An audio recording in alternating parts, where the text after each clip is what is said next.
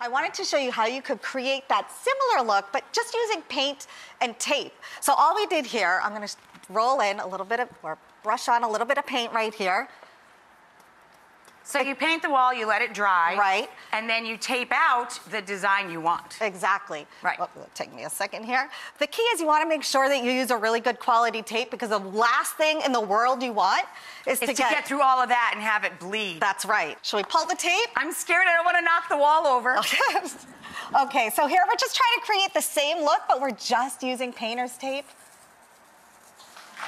Look at that. Just like in the fireplace room, we have that gorgeous, rich texture on the wall. Right. And how can you create that in your own home? Again, it's not always that easy. It takes a lot of steps. And some people don't want to mess up their walls, just in case they Some screw people it up. can't. If you have a rental, True. especially in a big city, a lot of people just rent. Right. And you've seen this stuff, Rachel. You guys have seen this stuff?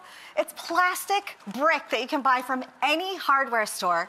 It's like $25 for a 4x8 Cheap and cheerful.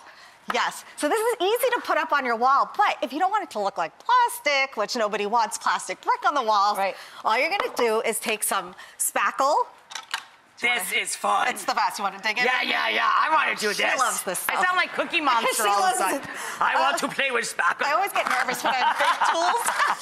So fun! Just scoop a lot out. Don't be shy. All right. Yeah, that's it, exactly. This may be common sense here, but obviously it goes on pink. I like that kind personally, because when it dries, you know it's dry, because then it's white. It turns white when it dries. Gorgeous effect, right? Look at that. It's awesome. And it's perfect for behind a bed as an accent wall. It's great for... Oh, that's nice. Behind a bed as an accent wall, right? Or a kitchen backsplash even. Very In some cool. cases, And would be it's a so really cheap fun and way. cheerful. Right. You're awesome, dude.